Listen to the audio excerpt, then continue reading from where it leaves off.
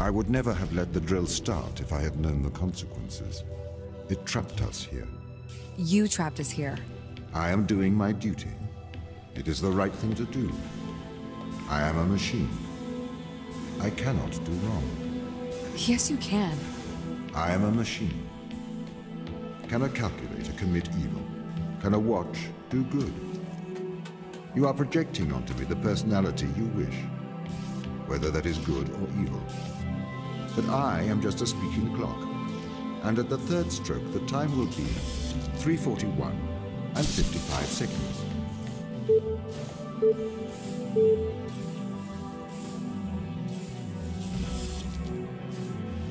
Okay. Let me through.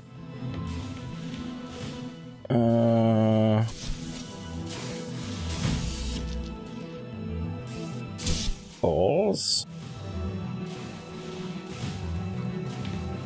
They've put covers over them, so you can't do it from any angle. Okay. What's that do? Kinda.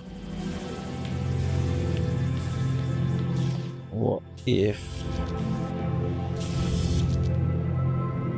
we switch them round? Okay. That looks good.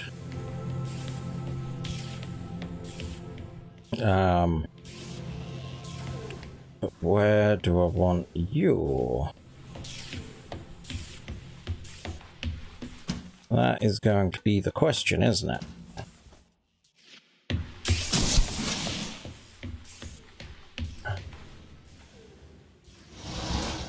So I can put you up there.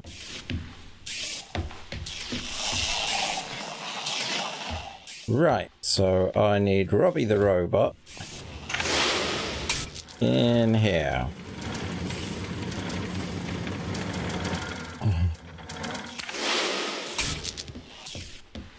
For now, at least.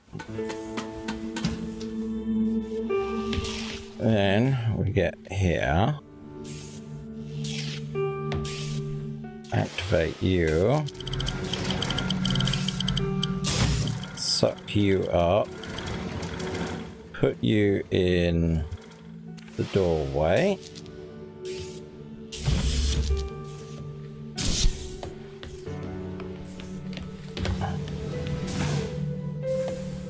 Yeah, that would have been the plan. Okay.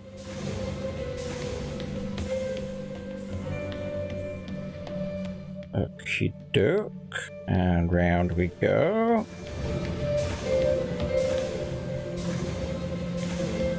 Uh-huh. Yep.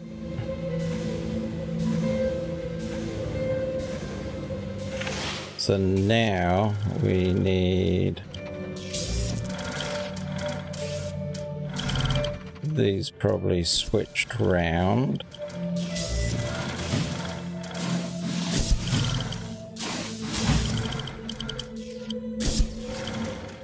Move you there. Yep.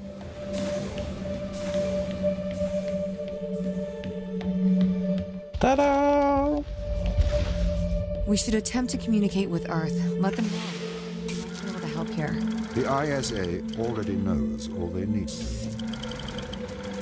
It may never know the details of what happened. But Ava, the true test of a person's character is what they do when no one is watching. Oh. Aha. Interesting.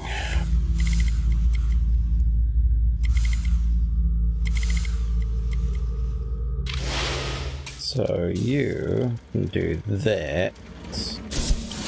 Do that. Gets me there.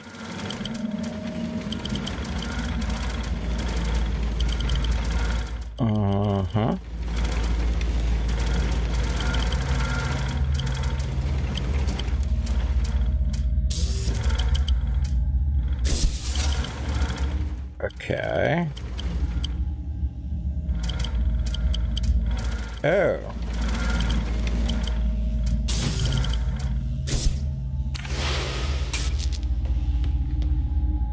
Is that it? That is. I had to stop the ground crew leaving this planet. I think you would do the same. Would you kill a few to save all of humanity? Or would you damn all of humanity to save a few? There's a difference between murdering someone and leaving them to die. No, there is not. You can't just add and subtract life. It's not math. It's more nuanced than that. Morality is logic.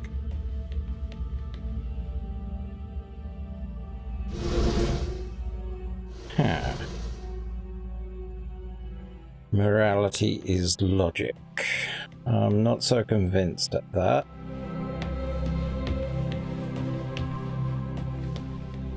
Can I rotate you? No.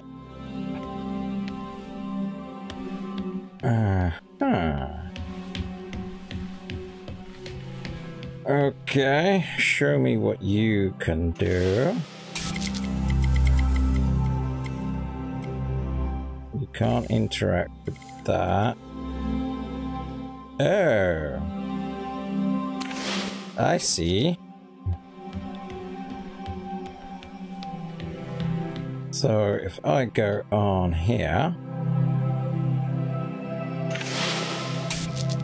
does it rotate? It does.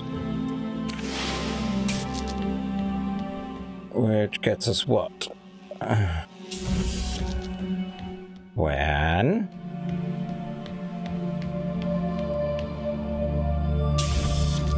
2,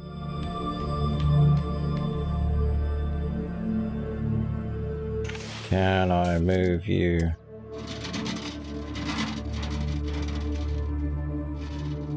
Okay, so that's the only way I can move you, but I have 2 of these now.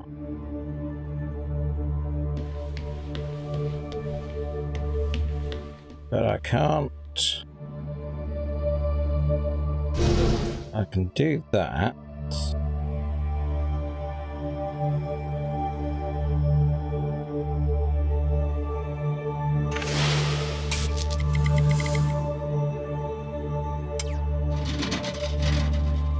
And I could do that. But that doesn't help me because I'm not on it.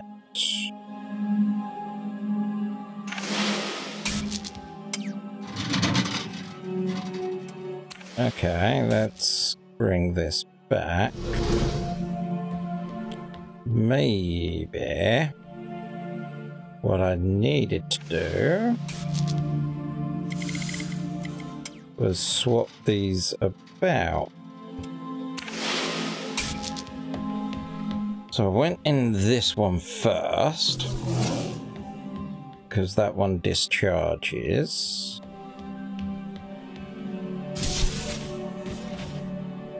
So I now have steps up.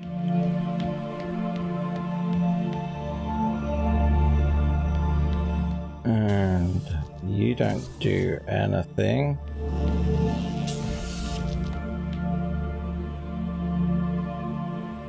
Right, so what's the point of that?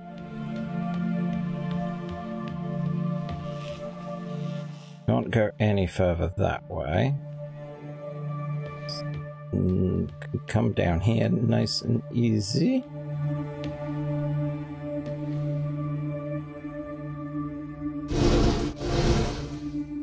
Okay.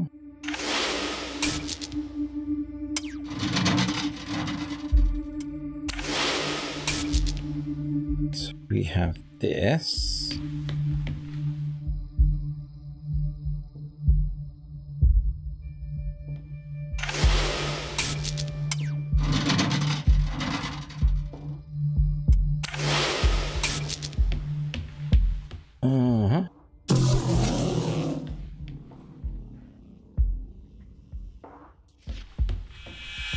You do nothing. how do I get you to go somewhere else? And apparently you're good.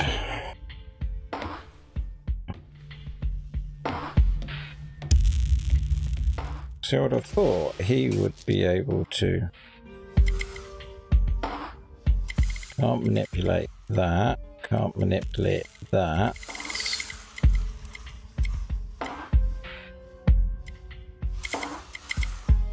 This is the only thing I can manipulate.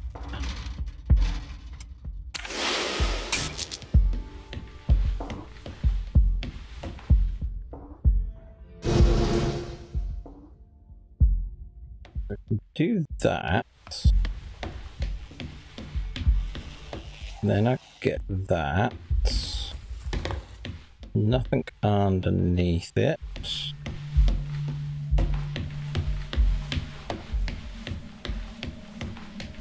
Why do I need... All implies a way to manipulate it.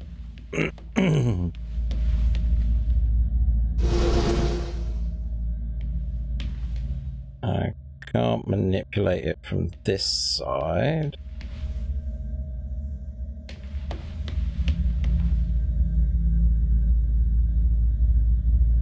You've got power.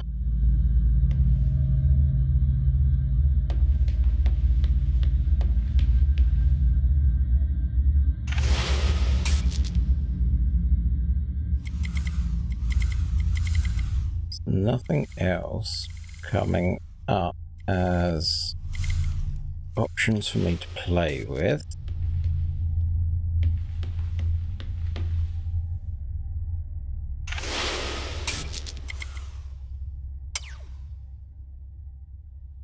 No, no right stick. I can do that.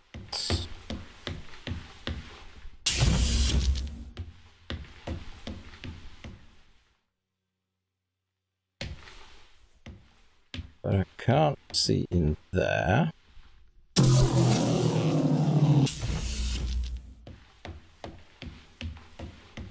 You let me come back up here. But there's no reason.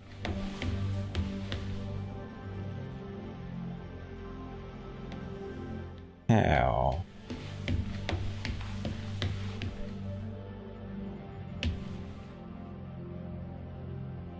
Can't see a row. I don't think I can go back. No. So it is quite literally just me and this bridge. So I can move it like that. Should be great if I could go up these steps.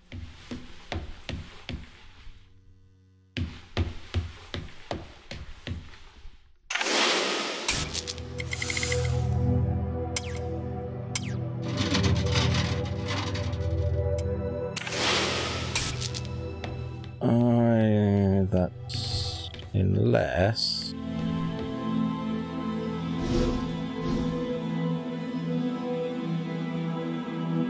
oh,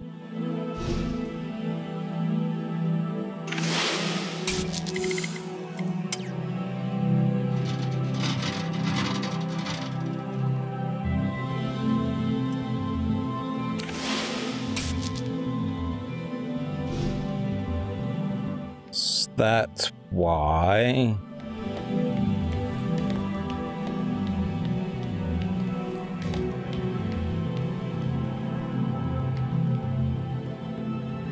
Okay.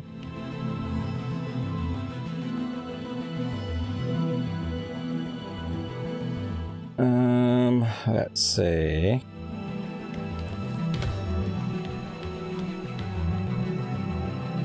Yeah.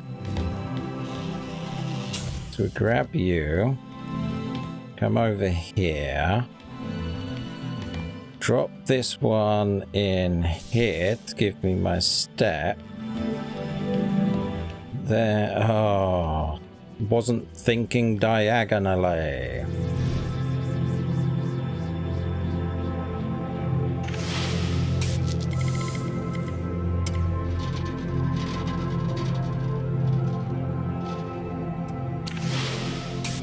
Still going to be interesting to see how I get out of this mess.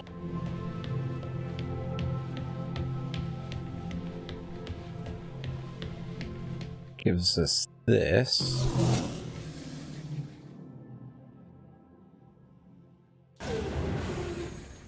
So that's the right one.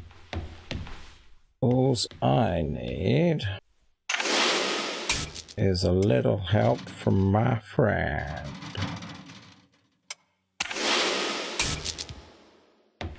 Yep, that looks doable.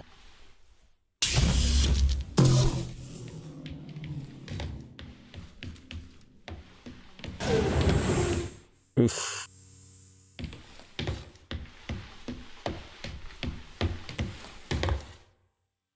This is going to be fun.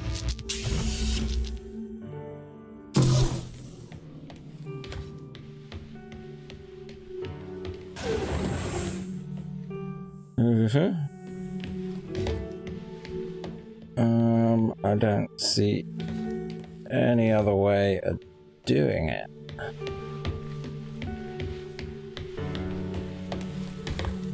Yes, I do. I just demonstrated it.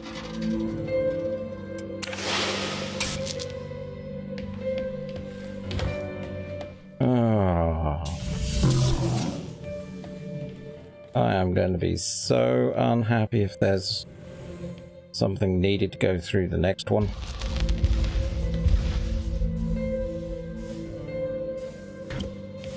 These tests, Ava, they are about us working together. The machine assisting the human. See how much better we work together. As a machine, I can enhance your morality.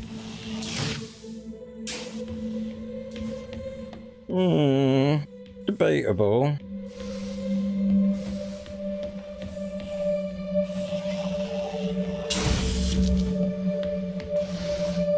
Ooh. He seems to be popping up and down. Okay. Let's get one of those out. Probably going to help me some shape, way, or form. Aha.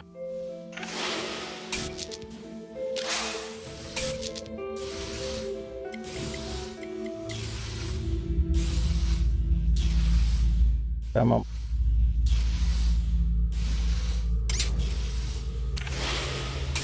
Okay, I've activated something.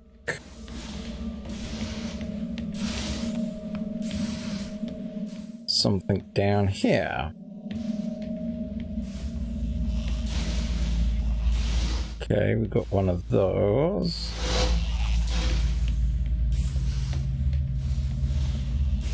Huh. I need to find a spare socket. That's my nearest spare.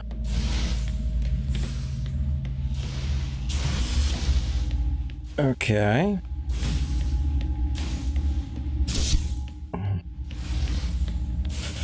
Okie doke.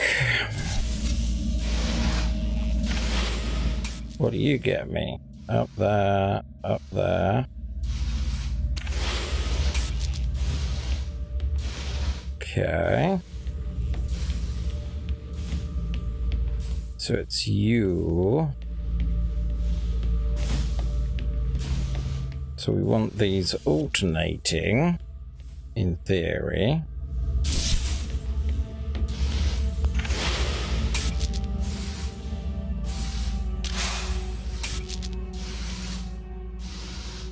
Right.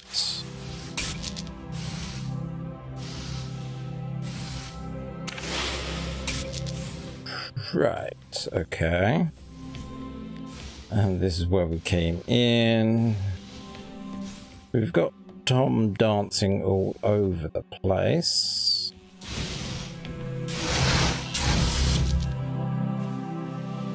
Aha.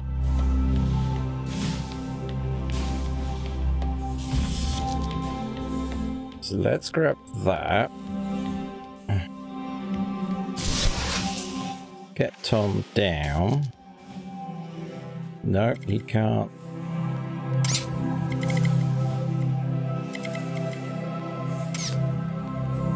Aha, I see.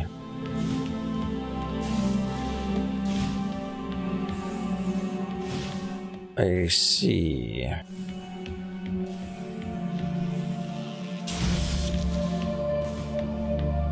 Okay. So we'll put you in there. Put you in there.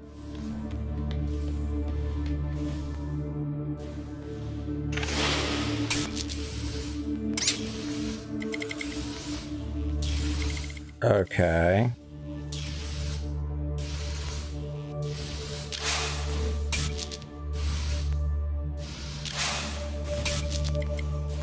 Right, I see.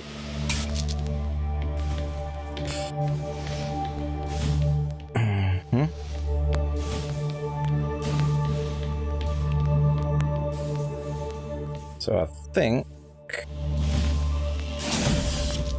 we need this one, and this one.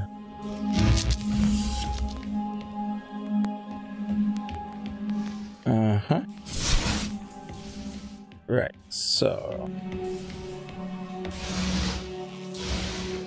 come back.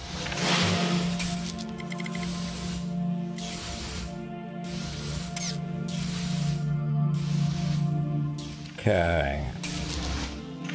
Let's see if it works, shall we?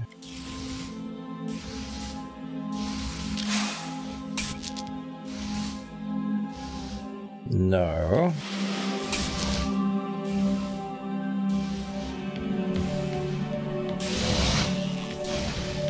So they're up and downing at the same time.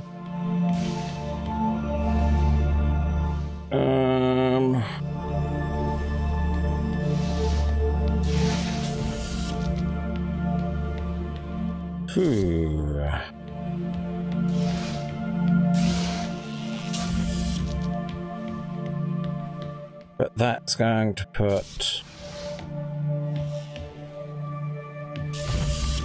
this out of sync. I do believe.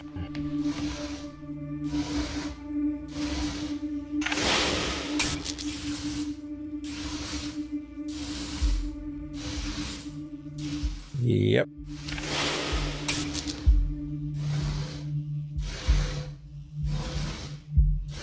You do need those opposites.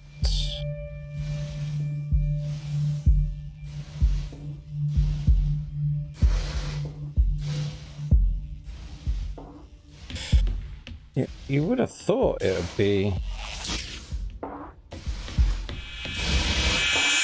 Is there another green?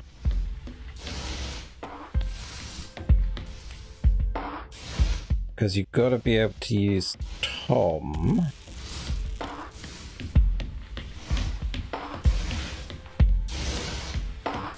You can't have Tom going up at the same time. Unless...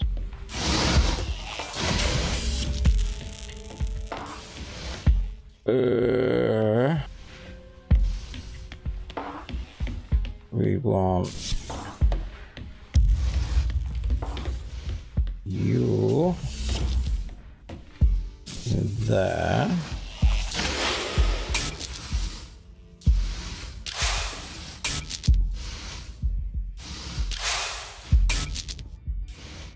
Ah. Damn.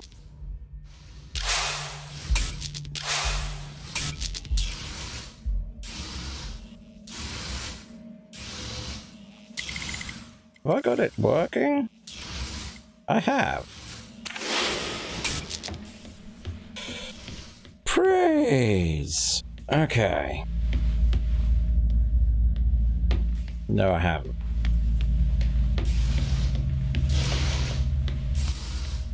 This is where we find out it's all out of sync.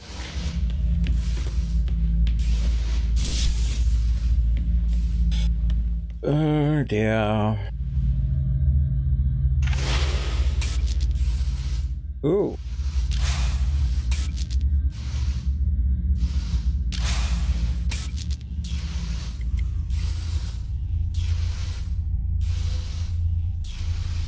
Come on.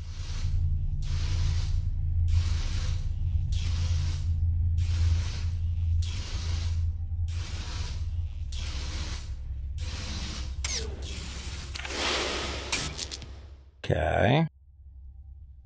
Come back, Tom. I need you to raise me.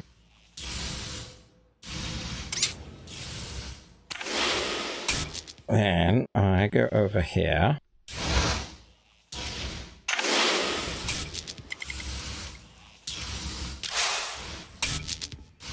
Boop, boop, boop, boop.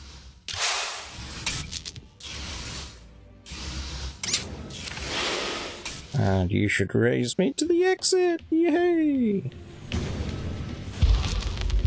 Almost there. Are we still friends, Ava? We're colleagues, Tom. Close colleagues? Work colleagues. Work colleagues. Interesting phrase.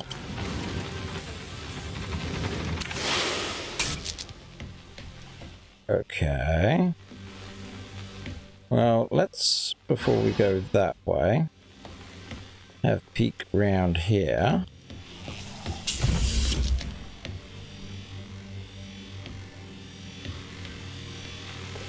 Okay.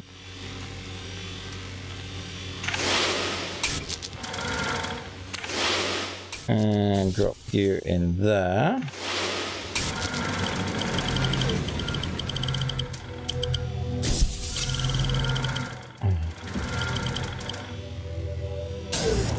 This feels like a co-op one. Most definitely.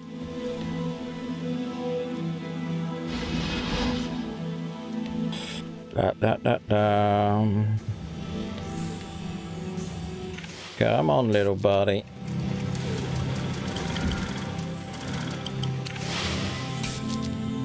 Oh, there's a lot of sound in here. Okay. So you...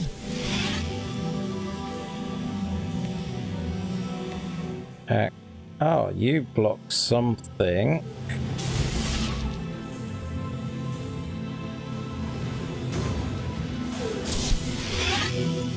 Right.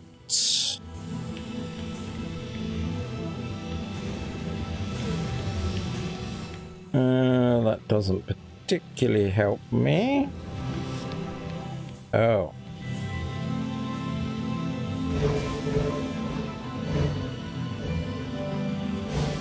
Well, let's try up.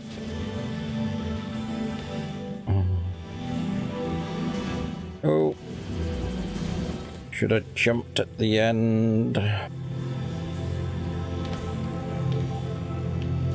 Okay. So you let me do that.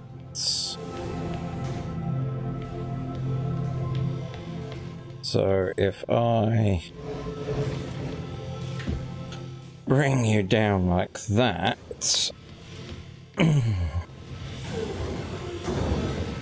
okay.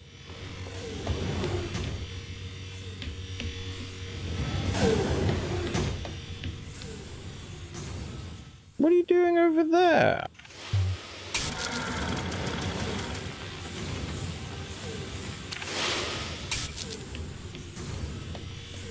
Okay.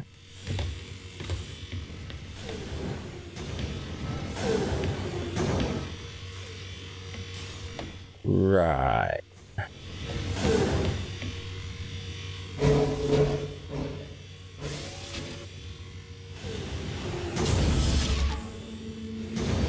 Right.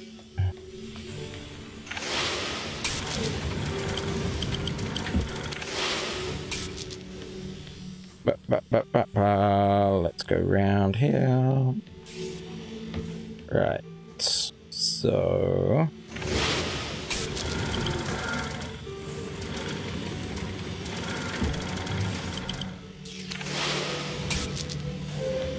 Yep.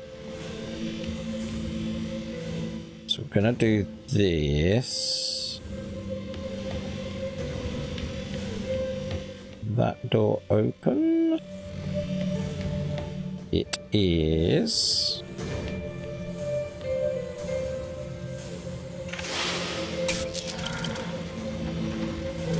Right.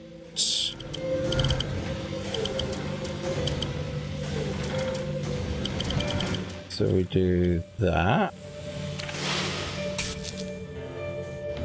Which opens this. Next thing we need to do is maneuver the robot round.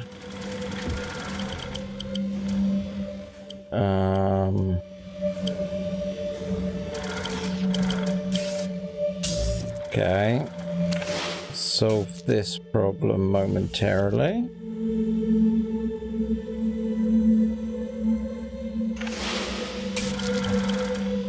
Then we suck this one. Get you ready. Nope, I need to be able to see you. Probably about there.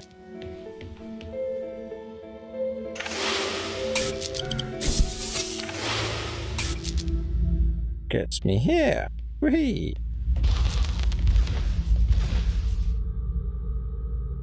Okay. Ava, I don't wish to be heavy-handed. The severity of your actions here are immense. Selfish action could create an extinction. Do you understand? Ava? I get it. Okay.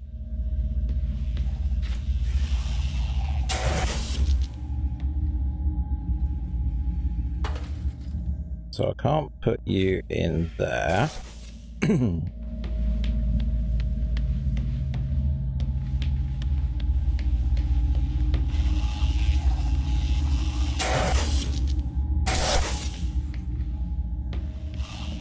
Right.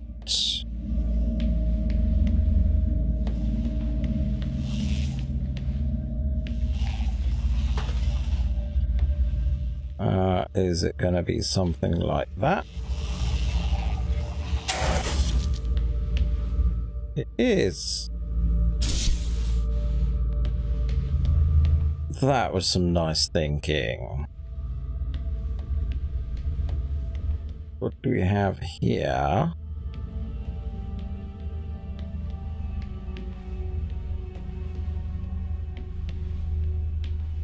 What do we have here? Nothing interactable.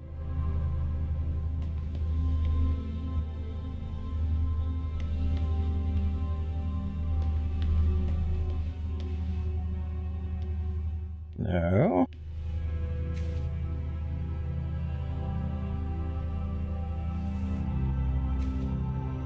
Page 1. I now proceed to consider opinions opposed to my own. The theological objection thinking is a function of man's immortal soul. God has given an immortal soul to every man and woman, but not to any other animal or to machines, hence no animal or machine can think. The heads in the sand objection, the consequences of machines thinking would be too dreadful. Let us hope and believe that they cannot do so. The mathematical objection There are a number of results of mathematical logic which can be used to show that there are limitations to the powers of discrete state machines.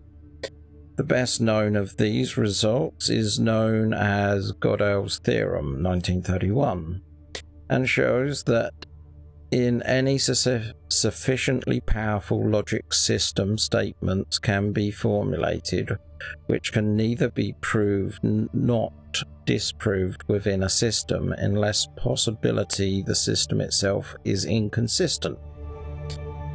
The argument from consciousness. This argument is very well expressed in Professor Johnson's Lister Orientation for 1949, from which I quote, "Not until a machine can write a sonnet or compose a concerto because of thoughts and emotions felt, and not by chance fall of symbols, could we agree that machines equal the brain, that is, not only write, but know that it had been written. No mechanism could feel, and not merely artificial signal or uneasy contrivance. Pleasure at its success. Grief when its values fuse, be warmed by flattery, be made miserable by mistakes, be charmed by sex, be angry or depressed when it cannot get what it wants." Yeah, but some humans have problems displaying those. The arguments for various disabilities. These arguments take the form, I grant you that you can make machines do all the things you've mentioned, but you'll never be able to make one do X. Numerous features X are suggested in context 1 of a selection. Be kind, resourceful, beautiful, friendly, have initiative, have sense of humor, tell right from wrong, make mistakes, fall in love, enjoy strawberries and cream, make someone fall in love with it, learn from experience, use words properly, be the subject of its own thoughts, have such diversity of behavior as a man, do something new. Again, I would fail some of these. It's really difficult to try and enforce human traits and experiences onto a machine, because humans have problems relating the same things to each other, and some do not experience. I mean, I'm on the autistic spectrum and I've been diagnosed highly logical mind, so emotions are strange to me. Lady Lovelace objection. Our most detailed information of Babbage's analytical engine comes from the moment by Lady Lovelace, 1842, in which she states the analytical engine has no pretensions to originate anything. It can do whatever we know how to order it to perform. Italics. This statement is quoted by Hartree, 1949, who adds, does not imply that it may not be possible to construct electronic equipment which will think for itself, or in which, in biological terms, one could set up a conditioned reflex which would serve as a basis of learning. Whether this is possible in principle or not is a stimulating and exciting question, suggested by some of the most recent developments. But it did not seem that machines constructed or projected at this time had this property.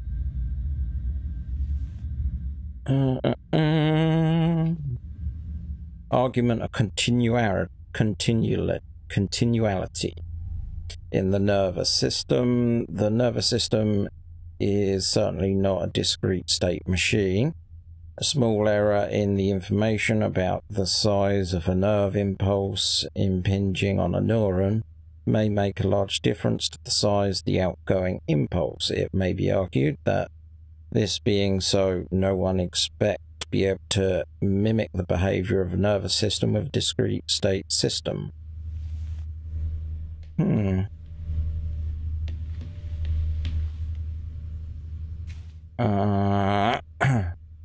Sure, thought experiments are important because a lot of time you can't carry out the actual experiment, and this is true not only in philosophy but in science as well. So when Einstein said, imagine that you're sitting on a beam of light going into outer space, well, that's a thought experiment.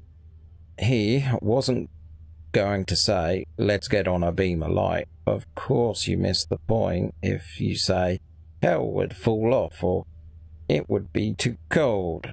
So thought experiments are always useful, and you test concepts by imagining what it would be like if such were the case. Well, in this particular case, I imagine what it would be like if I followed the program for answering questions in the Chinese, given back answers in Chinese, even though I don't understand a word of Chinese. And that was a very useful thought experiment because it enables me to see the computation by myself wasn't thinking.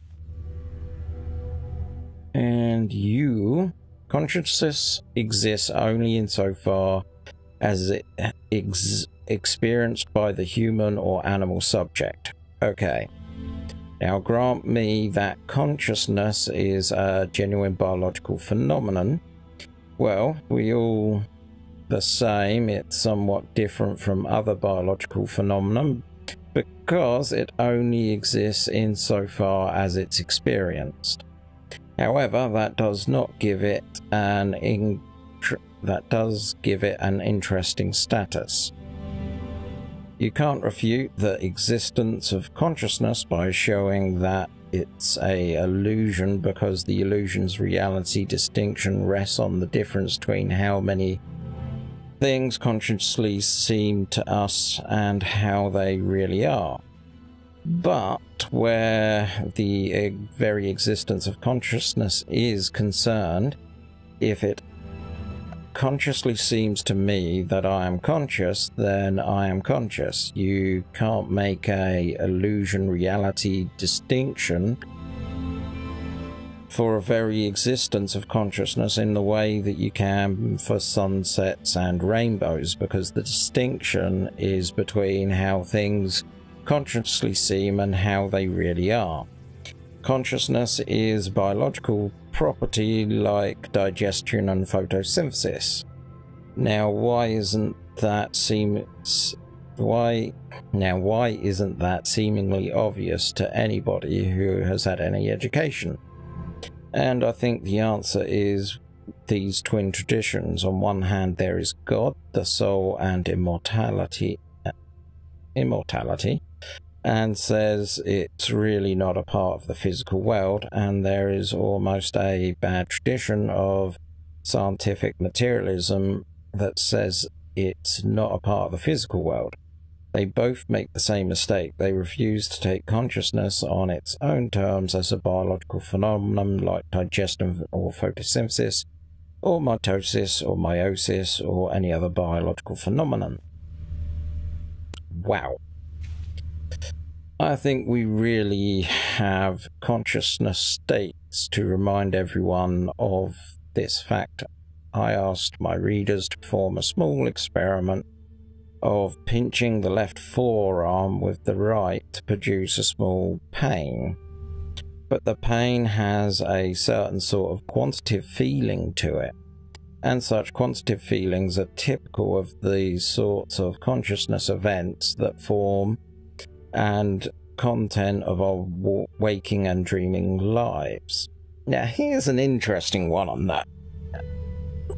As I've previously stated, I am autistic, and one of the interesting things about people who are on the spectrum is one of the most common symptoms is the fact that they have an unusual relationship with pain.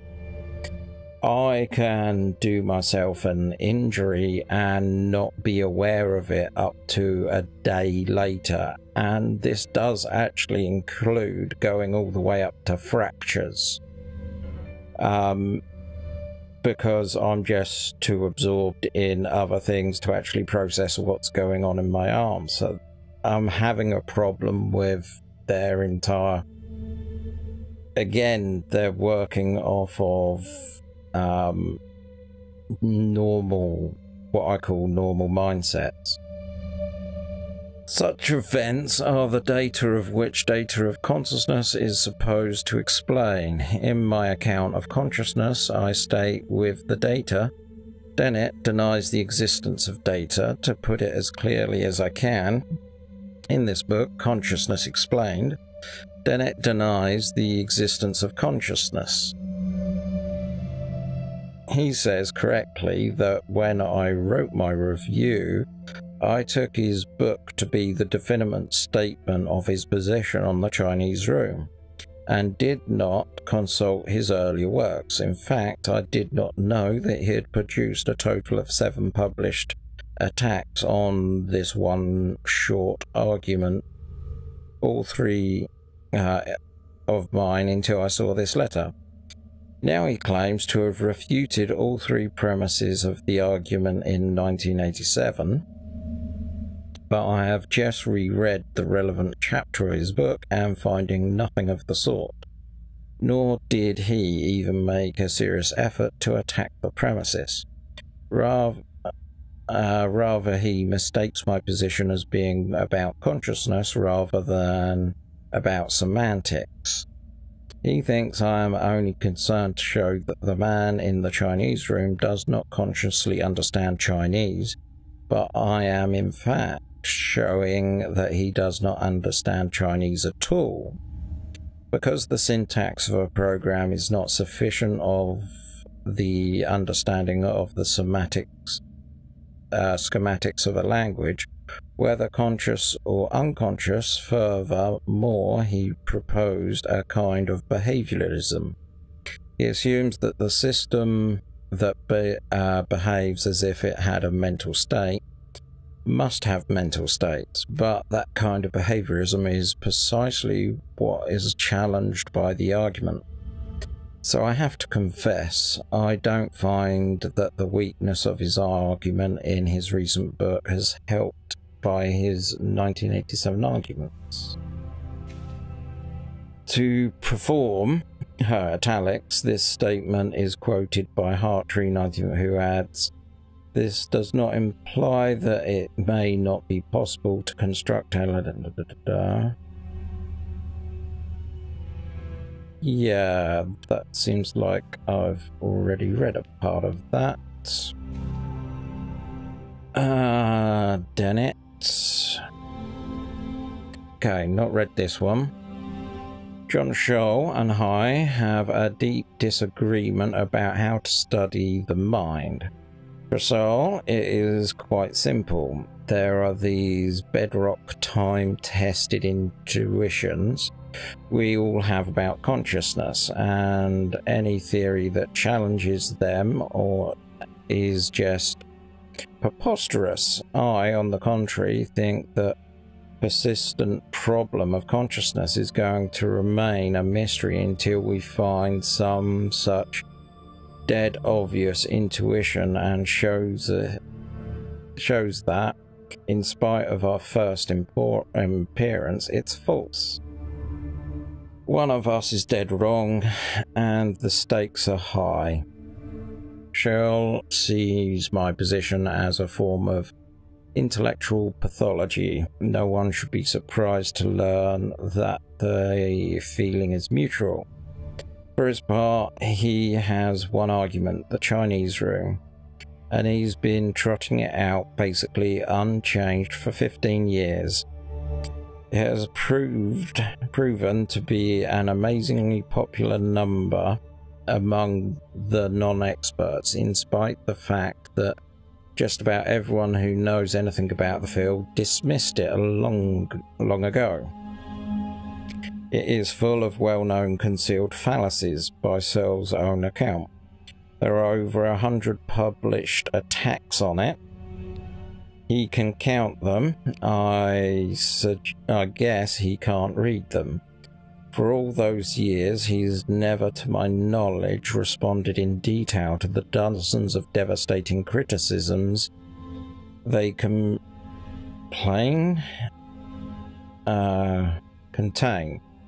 He's just presented the basic thought experiment over and over again. I just went back and counted. I am dismayed to discover that no less than 7 of the published criticisms are by me. 1980, 1982, 84, 85, 87, 1991, 93. This guy needs better hobby. Searle debated me furiously in the pages of the NYRB back in 82 when Douglas Hofstadter and I exposed the cute tricks that made the Chinese room work. That was the last time Searle addressed any specific criticisms until now. Now he trots out the Chinese room yet one more time and has the audacity to ask, now, why does Dennett not face the actual argument as I've stated it? Why does he not tell us which of these 3 premises he rejects the Chinese room argument?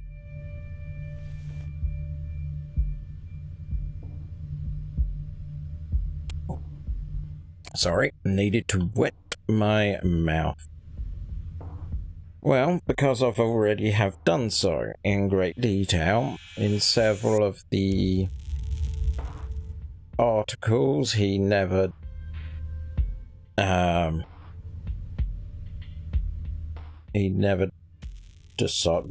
decided to answer.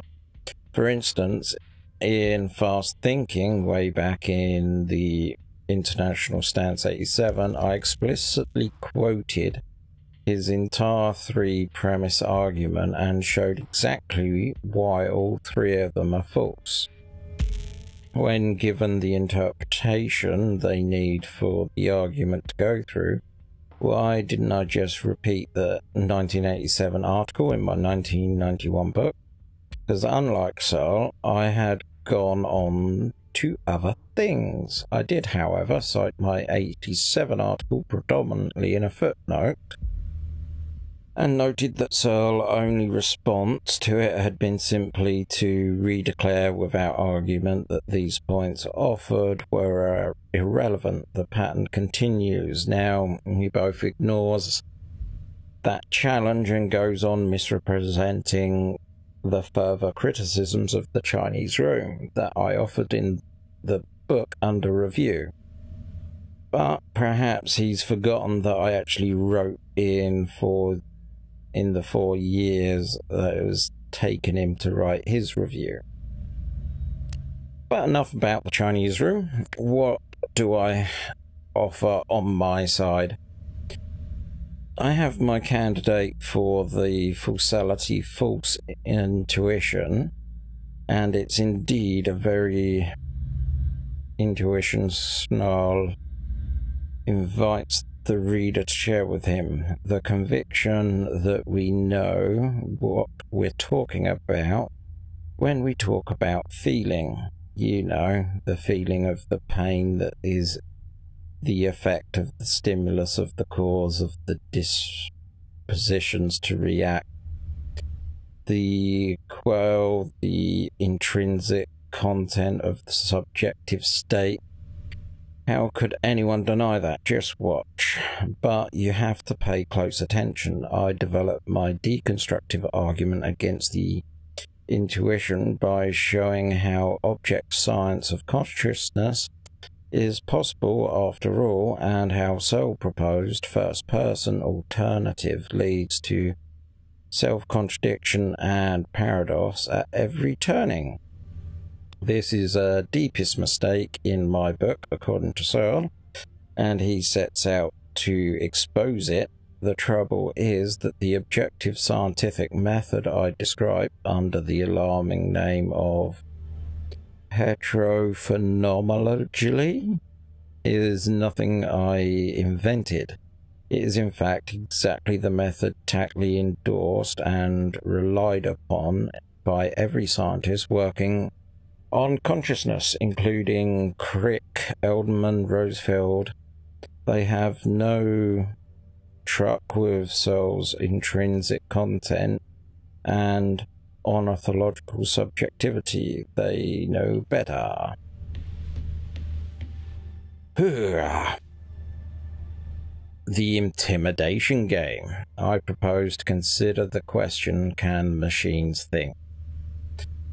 The new form of the problem can be described in terms of a game in which we are all the imitation game. It is a game with three people, man A woman B, and an interrogator C, who may be of either sex. The interrogator stays in a room apart from the other two. The object of the game of the interrogator is to determine which of the other two is a man and which is a woman. He knows them by labels X and Y, and by the end of the game he has to say either X is A and Y is B, or X is B and Y is A. The interrogator allowed to put questions to A and B. Now, ask the questions: what will happen when the machine takes the part of A in this game? Will the interrogator wrongly, as often when playing, when the game is played, this is he does when the game is played between a man and a woman? These questions replace the original "can machines think?" The question and answer methods seem to be suitable for introducing almost any one of the fields of human endeavour that we wish to include.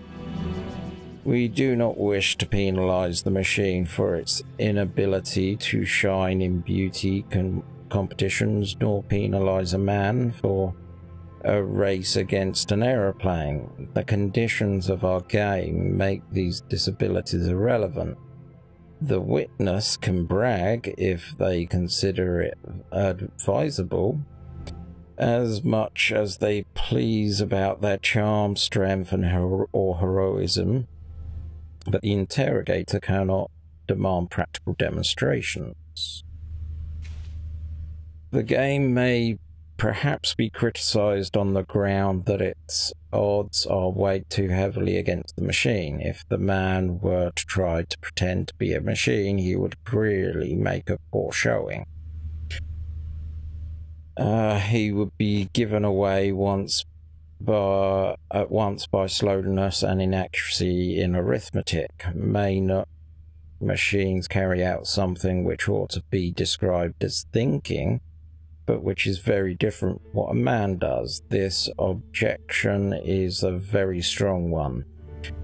But at least we can say that if, nevertheless, a machine can be considered to play the imitation game satisfactorily, we need not be troubled by this objection.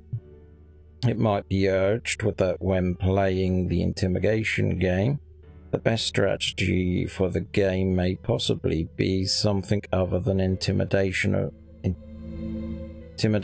of the behavior of man. This may be, but I think it is unlikely that there is a great effect of this kind. In case there is no intention to investigate here the theory of the game, and will be assumed that the very best strategy is try and prove answers that would be naturally be given by a man. Yeah. So that gets really complicated now with self-identity. And the Lord God formed man of the dust and the ground, and beneath in his nostrils breathed life, and man became a living soul. Wow, that was quite a detour.